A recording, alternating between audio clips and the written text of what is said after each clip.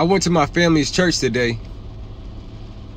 I think maybe it was a week or two ago. We actually had the celebration for 144 years. It's been 144 years that my family's church has been here in Eastside Wilmington. And you know what I was thinking? It's like damn, I wish I would have met my great-grandfather or my great-grandfather, whoever was the originator of the idea of, yo, this is what we need to do. We're going to build this church in Delaware, and we're going to, like, I wish I could ask them, you know, for the blueprint, the roadmap.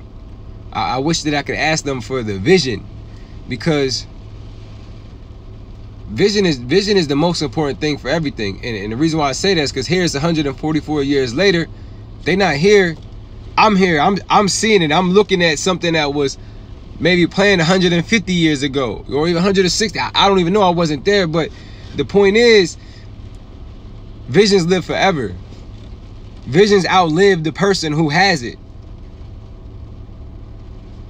Visions can change the world.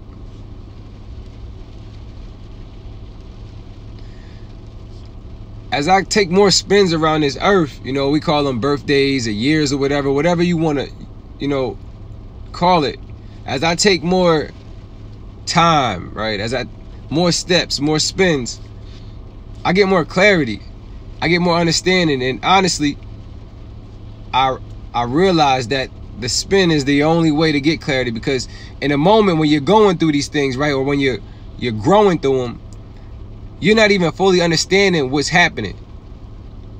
You're not even fully processing, you know, the after effect of the now, because we're in the now. So we don't even know what our tomorrows is looking like. We're really in our nows. And I do know this about vision. I do know that, you know, with the vision will help you to see your tomorrows. The vision will help you to write out in your mind what you believe your tomorrows are to be. So when we wake up in these tomorrows, it's not we're being exposed to something for the first time, but it's if we really had a vision and a plan, it's just us validating what we believed yesterday.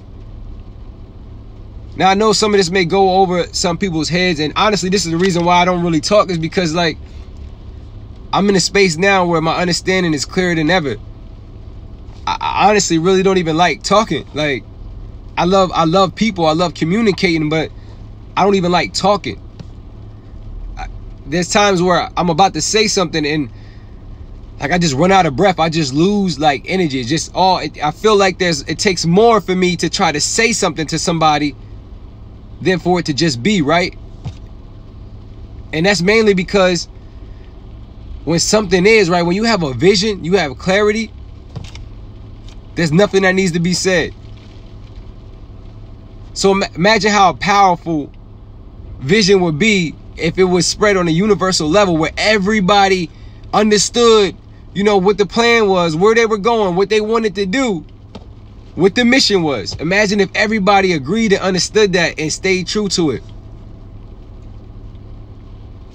I wouldn't even be doing this right now. I wouldn't need that English, the languages, they spells, whatever. We wouldn't even be doing this. We would just know what to do. Think about, you know, music is a vibration. You know, we sang through slavery. We didn't talk and say, hey, yo, this is what to do.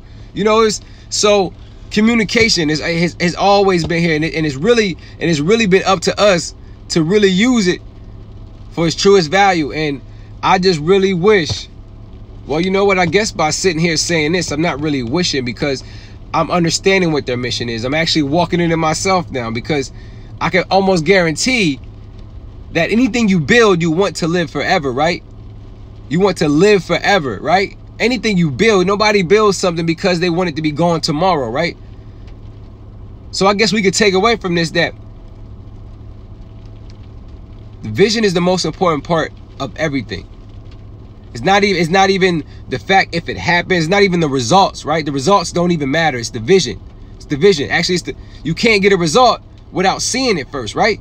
You can't get anything without seeing it. So the vision is where we need to start. The vision is where I hope each and every one of you start. I don't know what it is you want to do. You don't know what it is I want to do. But you know what simplifies this whole process of not understanding and not knowing what each other wants to do? Having a vision and having clarity on it. Because the moment you have a vision and you have clarity on it, you can act on it, right? And then this place can't do anything else but give you exactly what you're putting out. If I wake up and I'm angry, I'm in a pissed off mood, well, it has to reflect some pissed off things, right? So I'm gonna see some angry people, right? If I'm living in this dark side, and no offense to the dark side, because I come from it, I welcome it, you know, I embrace it, I love it. It got me to where I am. Actually, I wouldn't be able to see the light if I didn't know about dark. So, but if I'm living in this dark world, right, and I don't have vision for what I plan to do to get out of it, where do you think I'm gonna go? Same thing for your job, right? If you're working this job and you just started, you just were looking first, you know, the plan was, I just need something. I just need money. I need some income coming in, right? I got income coming in. That's all I can care about. Where do you think you're going to end up if you don't have a vision, right, for that job? If you don't have a plan for how you plan to over exceed your position? Because here's the truth. Here's the truth. Here's the truth. 9 times out of 10, eventually, with time, more spins, everybody ends up feeling overworked and underpaid or undervalued, right? Or their depreciation drops because they've been doing something and their expectations of the response isn't what they want. But here's the truth of it all, right? When you got a vision, you won't have to look for results. You won't have to wait for expectations. You won't have to wait for validation. You won't have to wait for praise because you already know the mission. And that's where the praise comes from for me, because I really believe my great-grandfather had a strong vision. And honestly, this is him probably speaking right now, which is so lit because, you know, challenge accepted, mission understood. I'm here, I'm present. And I hope that each and every one of you are too. So all I can say is, man, have a vision. Have a vision. Look, if you don't have one now, I know a lot of people don't. I didn't, you know, which is crazy when you think about it, because we just going around this earth not even knowing what we really want from it. Knowing what you really, really want from it. Like, we're really going around this earth not knowing what we really want, what our purpose is, why we're here. Like, what do you think all of this is? You think it's a coincidence? You think it's by chance your heart is beating? You think it's by chance you remember to breathe every single second? You think it's by chance? None of this is by chance. None of this is by chance. And the truth is, we may never understand what this is, but what I can tell you, that doesn't matter as much as you having a vision for what you want to make of it.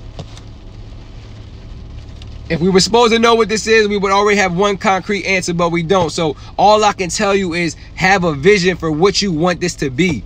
Have a vision for your heaven on this earth. Have a vision for what you want your great-great-great-grandchildren to walk into. Because I can honestly tell you, my great-grandfather did. Today I experienced it. And now I'm here sharing the information, sharing the validation that a vision is the most important part of everything. So I hope you guys can build that. I hope you guys can use this information. Somebody, I don't know who's listening. Honestly, this ain't for somebody. It's for any and everybody. It's for everything. So I hope that this touched somebody.